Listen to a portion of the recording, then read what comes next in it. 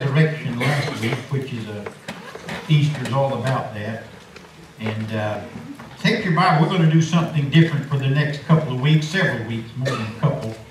Turn to Ephesians chapter 5, verses 22 to 33, and you're probably going to recognize this as what wives and husbands are supposed to do to one another, how to act to one another. And we're going to talk about that a little bit, but Paul ends that section up by saying, and this is a picture of Christ and the church. So we're going to talk about the importance of the church. And I want you to take this and go out of here with it. I want you to just make a note and don't do anything with it. I want you to take this information that I'm going to give you and take it outside the doors of this church. People who come here on a regular basis, people who have committed their lives to Christ, people who walk with Jesus every day, you don't have to tell them what to do. But many times in the church, we need to know exactly what to do. Let's read this passage. I think it will help us, or at least come alive for us. Am I still on? No. What did I do?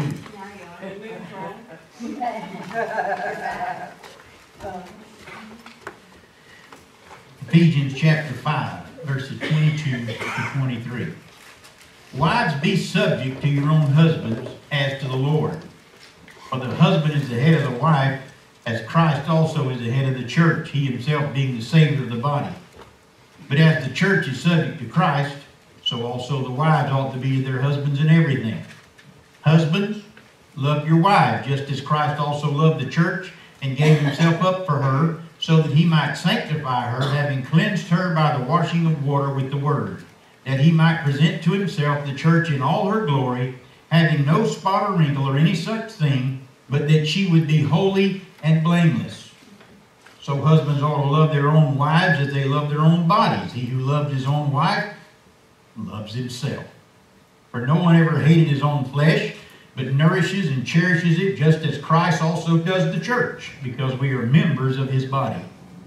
For this reason, the man shall leave his father and mother, and shall be joined to his wife, and the two shall become one flesh. This mystery is great, but I am speaking with reference to Christ and the church. Nevertheless, each individual among you also is to love his own wife even as himself, and the wife must see to it that she respects her husband. Let's pray and ask the Lord to bless our time. Father, we thank you for this day and for this passage. I pray, Lord, that you would help us as we work our way through it to see how this relates to Christ and the church. And we might see, first of all, the importance of the church. We ask for your blessings. In Jesus' name we pray. Amen. Amen. This is the week after Easter, and we want to take a detour, as I mentioned, and we're going to look at the importance of the church, because this is what many people do. They drive by here, or they drive by some church in the course of an everyday life, and they say, well, you know, that would be a neat thing to do if I just had time. Or I have heard this one more than one time. Well, preacher, I only get one day off a week. I work 6 days a week, and I only get one day off. Okay, I understand that. But you know, we're really not here that long. Maybe today, but we're usually not here that long, but that's okay. But the point that I want you to see is, folks, our society has lost the idea of the church as being important in society. Amen. It is not there. Amen. We can take it or leave it, is the majority of people's idea. But is that true? What happens when we walk through the doors on a Sunday morning? Are we here just to socialize with people who dress nice and seem to be nice? What makes our church different than the clubs that exist in our area? The Kiwanis Club, the Moose Club, the Masonic Lodge, the PTA, and you just go on and fill up. But they exist for a reason. Why does the church exist? Well, these are good questions. We're going to answer them. And I pray you leave this place with a better understanding of what a church is and what she stands for. The Apostle Paul in this text of Scripture shows us how marriage and the church are similar. Very important. Now I want to tell you, if you consider your marriage not to be a good one, That does not take away from the church. And on the other hand, if your marriage is a good one, that doesn't necessarily mean your church is. But the point I'm making is a marriage that follows the Word of God is like a church that follows the Word of God. Amen. So let's consider this passage, and I believe it will answer a lot of questions for us, because I'm not going to talk about marriage as much as I am the church. There's 5, and I picked this word out of the preamble to our Constitution, not in our church, but in our country. There are 5 inalienable principles in this text that will help us see the importance of the church. You say, what's an inalienable principle? It's a principle that cannot be shot down. It is true no matter what. And that's the point that we want to see. There is pressure today on the church to conform to the ways of the world. And we have to keep what we have at this point. Let's go on. The first principle is in verses 22 to 24. This is very important for you to see, but it is simple. Christ is the head of the church, not Keith Jones. And no one else who ever stands behind this pulpit will be the head of the church. Christ is the head of the church. There are many parallels between true church and a godly marriage. Notice in your text, and I don't know what translation you're using. I'm using the New American Standard Update of 1995. It says, wives, be subject. The words be subject are in italics. They're not there. They're added. It's really what you call an ellipsis in the text. You bring the idea down from verse 21 where it says, and be subject to one another in the fear of Christ. Wives, to your own husband. That's the idea. That's how you understand that. Wives are to be subject to their own husbands as to the Lord. Jameson Fawcett Brown commentary says this: submissiveness is rendered by the wife to the husband under the eye of Christ, and so is rendered to Christ himself. When a wife subjects herself to her husband, she is doing that to the Lord himself. That's enough said about that. I'm not pointing fingers at anybody. The point is, as Paul continues on, he says, Jesus is the head of the church in the same way as a man is to be head of the home. Now let me stop there. If you're not the head of your home, what's your problem? You don't have to answer me now. You can talk to me anytime. I'll give you my cell phone number. If you're not the head of your home, what is your problem? That does not mean that you lay the law down and everybody has to do what you say. What does it mean for a man to be the head of the home as Christ is the head of the church? Number 1, we are to subject or submit ourselves to Christ in all things. In worship, in giving, and I'll challenge you here just briefly. God tells us in the book of Malachi, if you will test me, and I will show you that I will open the windows of heaven and pour out a blessing, that there won't be room enough to receive it. Which part of that is hard to understand? If we will test him in the area of giving. In listening. I remember when I was in seminary, Dr. Ben Aubrey, the preaching professor at that time, then they hired another fellow that I never had for preaching classes, but Dr. Ben Aubrey was is younger than me, but this man is one of the finest preachers I've ever sat under, so he was well qualified to teach preachers how to preach. And I remember on a particular chapel, Dr. Aubrey was sitting on the front row, and the guy that was up there was as boring as anybody I've ever heard in my life. And I said to myself, I'm going to talk to Dr. Coppinger after this is over and tell him, really, you need to screen these guys. We got up to sing the hymn to dismiss, and I noticed Dr. Aubrey sitting on the front row, finishing up, writing down what the fellow had said. I did not go to Dr. Coppinger and get on to him for screening these guys. I felt like an idiot. Why? Because Dr. Aubrey tried to drive into us, do all you can to connect with your audience. But if you're the audience, do all you can to connect with the person speaking. Just listening is very important. Our children need to be taught to listen. My dad and mom taught me to listen. And if I didn't, they reinforced that teaching in all kinds of ways. We did not know what time out was unless we were watching a soccer match. That's true. I've never put a child in timeout, and I won't do that. I don't think they understand that. Timeout doesn't hurt. No. And folks, if you put your hand in the fire, it's going to hurt. They need to know that. In prayer, when we pray, do you pray along with the person praying? We should be in attendance. Oh, I could park here for a while. You say, well, preacher, you got to be here every Sunday. No, I don't. I don't have to be here. But I choose to be here. Because you see, Sheila makes out my paycheck every 2 weeks. And I take that and I go down to the bank and I put it in the bank just like you do your paycheck or your retirement or whatever you get. And the church does not pay me to do this. They pay me so I can do this and not work somewhere else. Amen. Because the point is, if I've got to work another job, and I have done it. It's a job, though, to work a job and pastor a church. Oh, amen.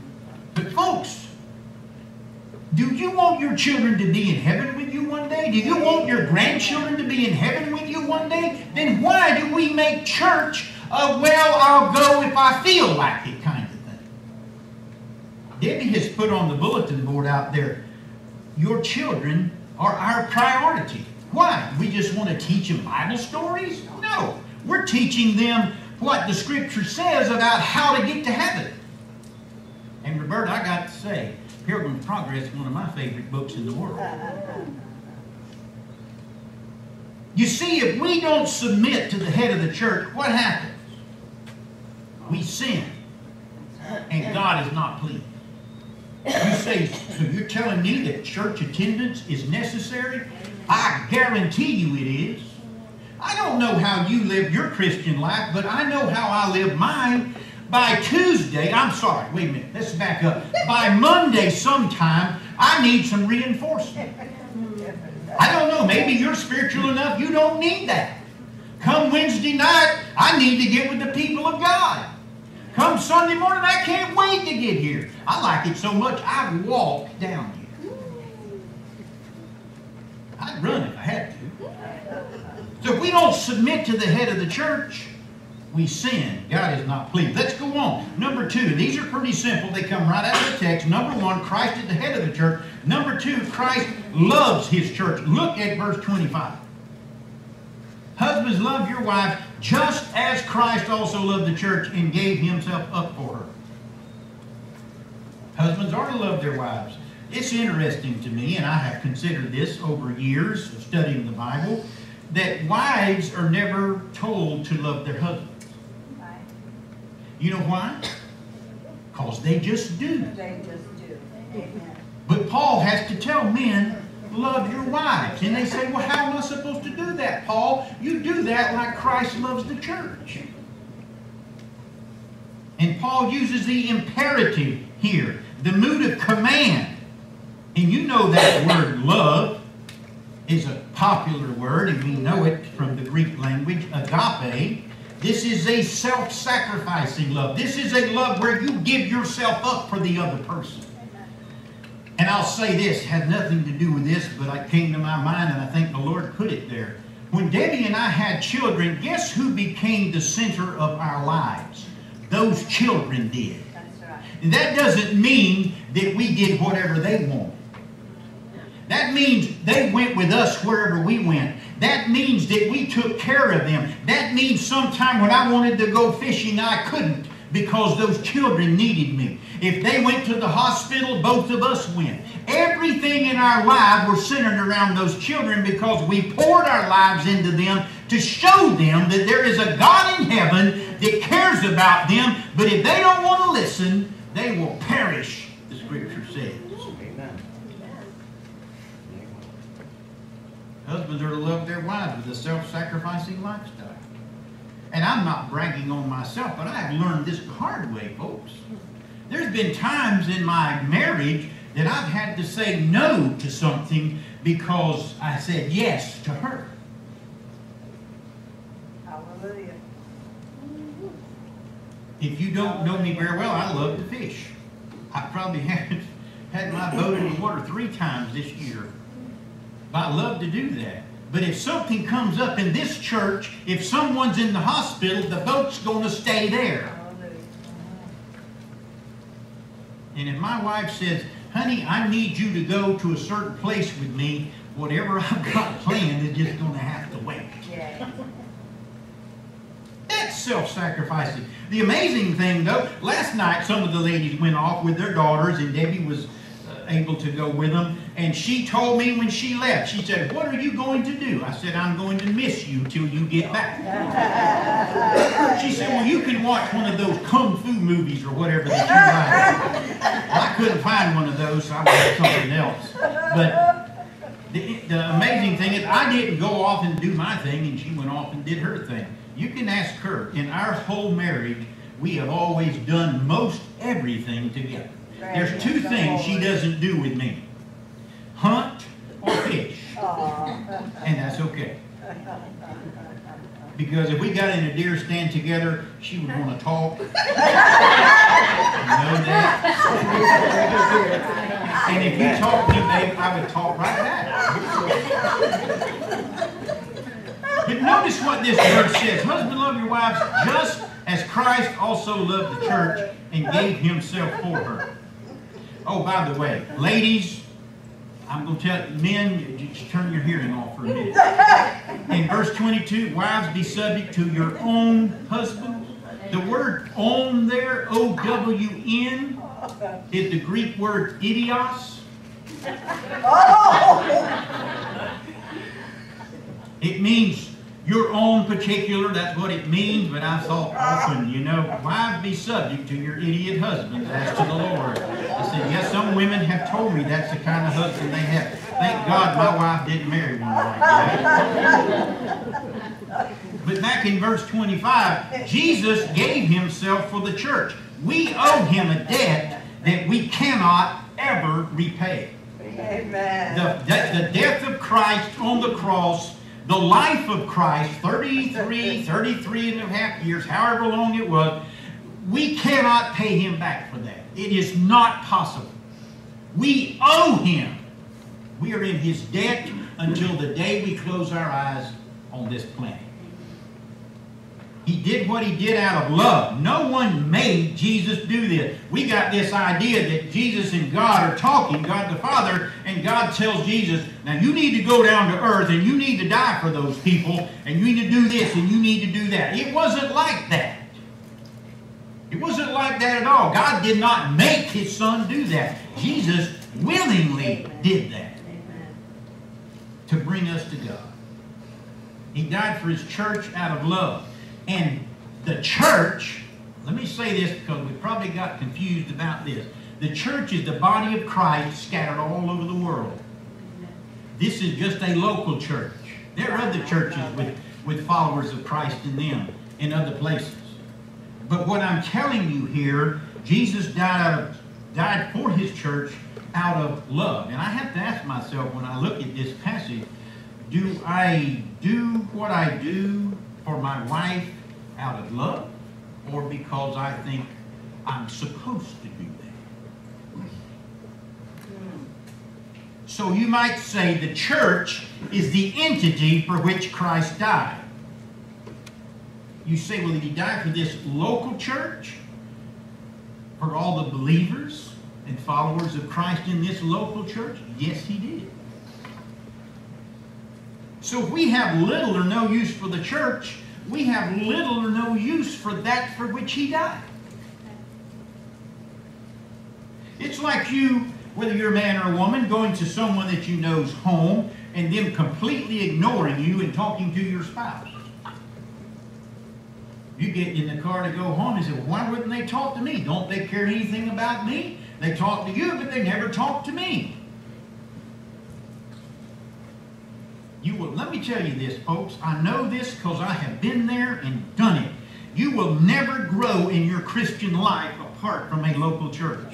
Amen. I can't tell you how many people tell me, and this is constant, oh, preacher, I'm right with God, but they never darken the doors of a church anywhere. Does that mean they're going to hell? That's between God and them. But I can tell you this, that person probably doesn't pick their Bible up. They probably don't pray. And how in the world can they worship apart from a local church? Let's go on, number 3. Verses 26 and 27. Something else Jesus does. Christ sanctifies His church. Notice what it says. So that Jesus died for His church, gave Himself up for her, so that, that's a purpose clause, that He might sanctify her. You say, what in the world does that mean? To be set apart for sacred use. The word sanctify is the verb form of the word holy. Same idea. To make holy. Jesus sets His church apart for sacred use. We are the church. This building is not the church. If something happened to this building this week and it's leveled, the church at O'Brien is still alive. Amen. It's not this building. Amen. We make up the church. And Jesus is at work through His Holy Spirit making us holy. You say, well, what if we fight against Him? He fights back. And He wins. He's got ways of making you do things that you don't want to do until you see that you should do them. Didn't your parents do the same thing? Yes. My parents, Dad, I want a dirt bike. Son, you're not getting a dirt bike. Well, why? Well, you know the first thing that comes to your mind, because I said so. No, son, if you want a dirt bike, go get a job. And by the time you get a job, you realize you can't ride that thing back and forth to work, and you'll buy a car or a truck instead. Jesus is at work through His Holy Spirit making us holy. Look at this passage of Scripture. I put it up on the screen. This is from the English Majority Text version of the Bible. You say, well, I've never heard of that. That's okay. It's still a good translation. My little children, for whom I labor in birth again until Christ is formed in you. Paul is talking to the church at Galatia. And this is what he's saying. I am in labor again for you. Ladies, would you like to do that again for the children you had? That's Paul's point. But notice what he says at the end. Until Christ is formed in you. That's not an active idea. That is a passive idea. So what is Paul saying? Who forms Christ in you? The Holy Spirit of God, not Christ Himself. He's given that job over to the Holy Spirit. And notice what else he says. Now this might be difficult for you to understand because I went through several translations to try to find the one that said it the best. And well, I've got one and I'll share it with you in just a moment. So that He might sanctify her, having cleansed her by the washing of water with the word. That is very confusing. Why is it very confusing? He has cleansed us with water through the word. I don't mean baptism water. We're going to have baptism next Sunday, the Lord willing, and we're going to baptize David and Dawn. And I'm so excited about that. But let me tell you, when we let that water out, after it's all over with, there's no sin in that water. Baptism doesn't wash sin away. The blood of Christ does that. And a person comes to me and says, well, I'd like to be baptized. We got a lot of talking to do before we actually do that. This is what Ephesians 5:26 says in the Tree of Life version. You say, what is that? It's a Jewish translation of the New Testament. To make her holy, having cleansed her by immersion in the Word. How How are you and I cleansed today, folks? By the Word of God. Not by going through the waters of baptism. Because if that cleans us, we're going to have baptism every Sunday, morning and Sunday. And we forget eating, it's not going to happen. We're going to be busy baptizing. We'll never have time to eat.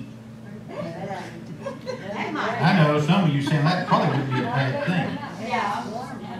But you see, the Word of God has this cleansing effect. If you're familiar with the tabernacle, the very first thing, once you passed the brazen altar, you came up to this bronze polished wash basin called a laver. What happened there? The priest would wash his hands and his feet there before he went into the tabernacle. And that is a picture of the Word of God. Now, we're not told the size of that for a reason. Why? The Word of God is not limited. You can read it today and be cleaned, and read it tomorrow and be cleaned. It will keep doing it. It's better than Dawn dish soap. The Word of God continues to cleanse us. It has no limit. John said this in 1 John 1:7. But if we walk in the light as He is in the light, we have fellowship with one another, and the blood of Jesus, His Son, cleanses us from all sin. But you ask me, Brother Keith, why does Jesus cleanse His church? Notice what the text says. That He might present to Himself the church in all her glory. As a bride is presented to her husband. Have you ever been to a wedding where the bride wore white and it was not spotless? I've done quite a few. And it didn't matter if the bride was 88 years old or 18 years old. Usually the white that she wore was as pure as she could find, because that is exactly what it's talking about. And when Paul says this, that he might present to himself the church in all her glory. What's the glory of the church? Her head. Her head. You say, well, wouldn't the head of a her be a her instead of a him? Jesus is the head of the church. Never forget that. With no blemish or spot or wrinkle, but with holiness and blamelessness. And that means in all her glory and splendor. Now, I want you to think about this. Looking at the state of the church in America, do you think that she is blameless and holy? You see, that's the problem, isn't it? Yeah. We look at the outside. God looks at the inside. But let's go on. Number 4. Christ nourishes and cherishes His church, verses 28 to 30, as a husband ought to do his wife. You say, what's nourish and cherish actually mean? Well, Jesus feeds His church. That's what's happening right now. That's what's happening right now. You are getting the Word of God. That feeds your soul. You ought to be leaving here having to cover your mouth so that you don't burp. You should be full when you leave here, and that's my job. And I take it pretty serious. You say, well, how does Jesus nourish or feed His church? Through the preaching of the Word. So if you don't come, guess what happens? Have you ever gone without eating for one day? I have. I did it on purpose. I wanted to see if I could do it. And I did. But boy, after the sun went down, I tore something up. And the thing is, Sunday to Sunday, yes, we have a Wednesday night program. You can get fed at the Wednesday night program too, you know. But from Sunday to, can you imagine going 6 days or 7 days without anything to eat?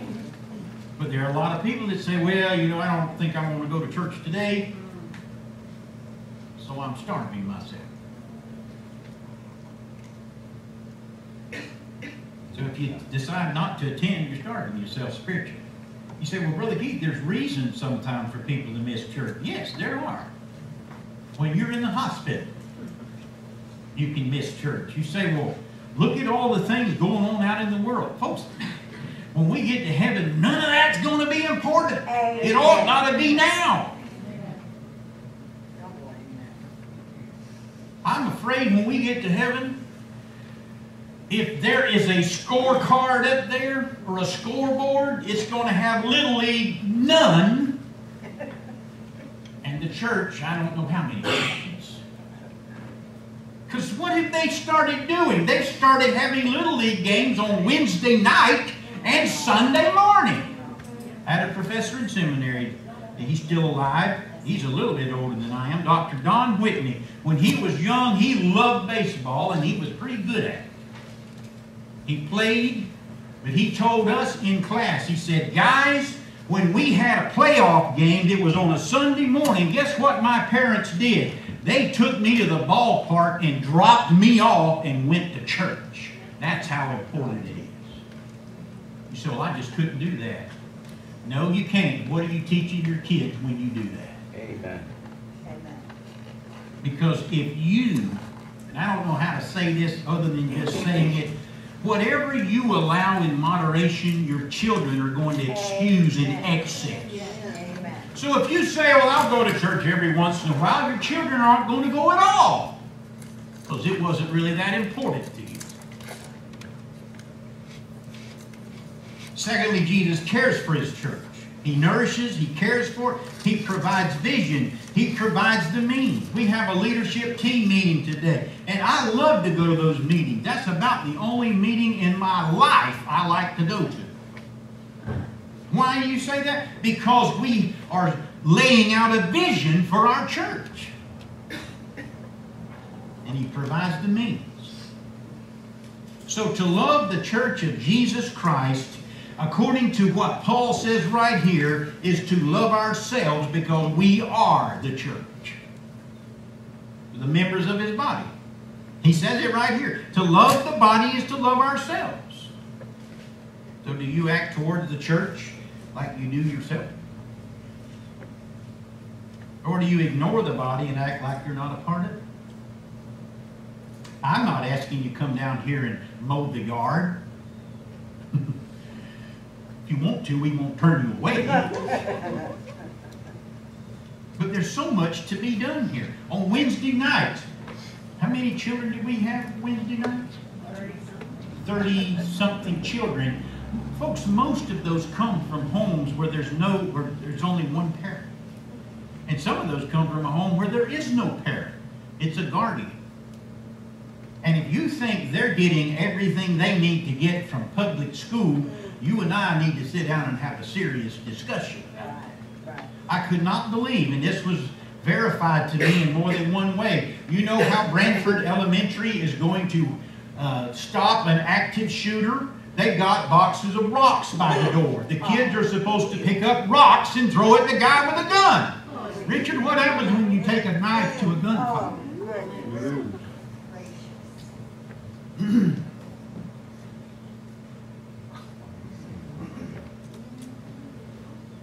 What a world we live in.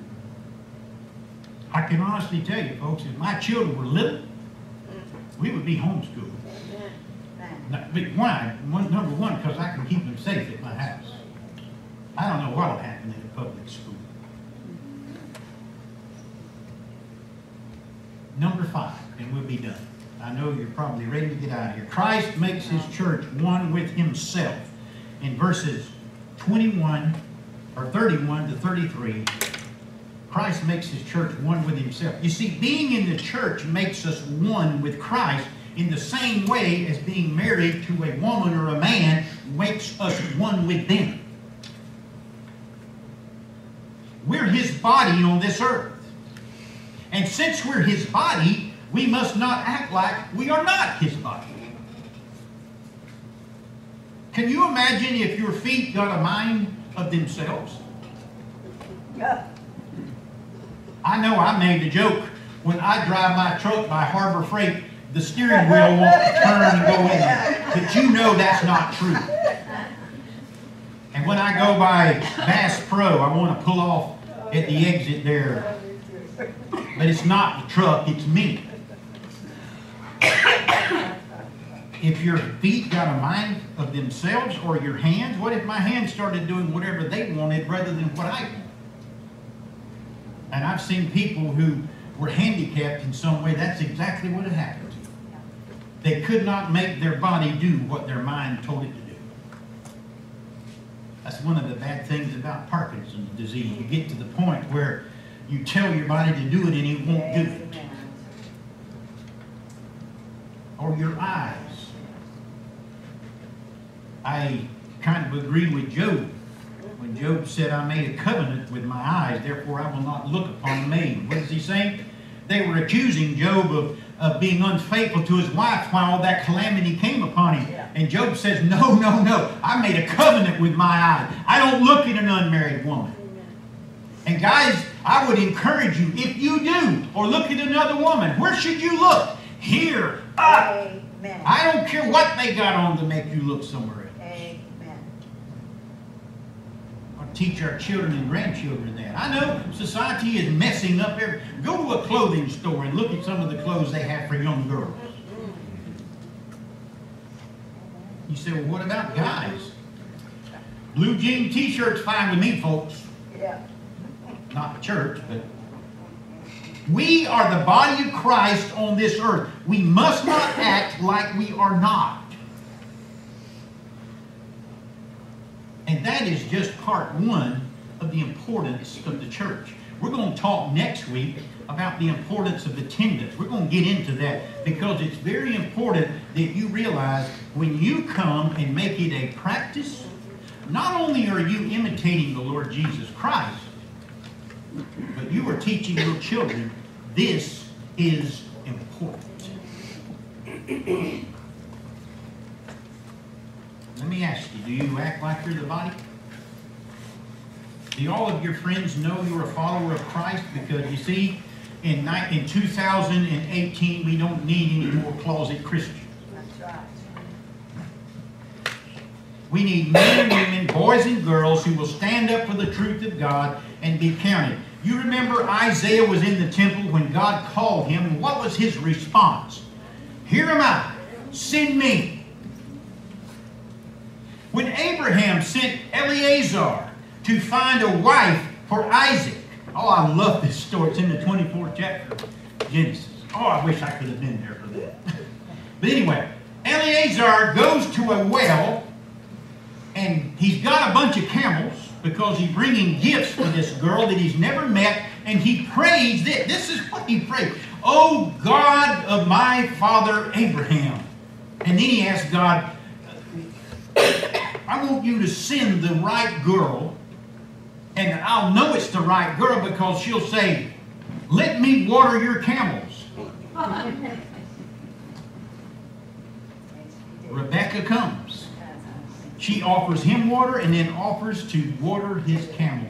And so Eliezer knows right away this is probably the girl. So they go back to her father's house. She's got a bunch of brothers, so you better be careful when you go into a household to get one girl, and she's got a bunch of brothers.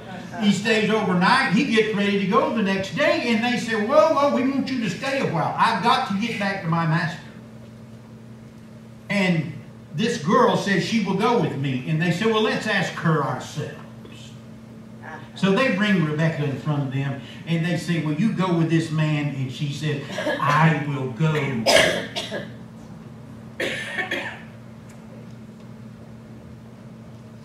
Men and women have responded to the call of God for centuries. You can respond to the call of God today. You see the Holy Spirit come and He knocks on your heart's door and He says, hey, you need Jesus Christ. You are in danger of losing everything. But if you come to Christ, you get it all. Am I preaching health, wealth, and prosperity? In a way, I am. Because, folks, I remember when I came to Christ, I thought for years I'd have to give up a lot to do that. And when I finally gave up and walked with Him a while, I turned around and realized those were crumbs that I was so helped up about. when eating at the Master's table, you don't have just crumbs. Will you go with Jesus and be a part of His church? I can tell you this, the benefits are out of this world. Amen. Let's pray together. Father, thank you for the time you've given us together.